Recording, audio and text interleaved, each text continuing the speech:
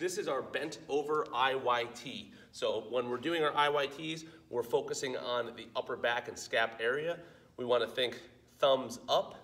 We're going to elevate the arms in a straight line overhead, come back down, out at about a 45 or so degree angle, and then out directly to our sides. So we're performing this today from a bent over position. So I'm just going to get into a good hinge, back is flat, and from here I'm going to I, Y, and T.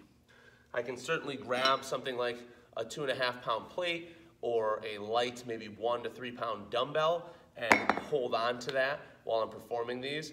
It's not going to be a super heavy movement. We want to make sure we emphasize control and stability as we perform these.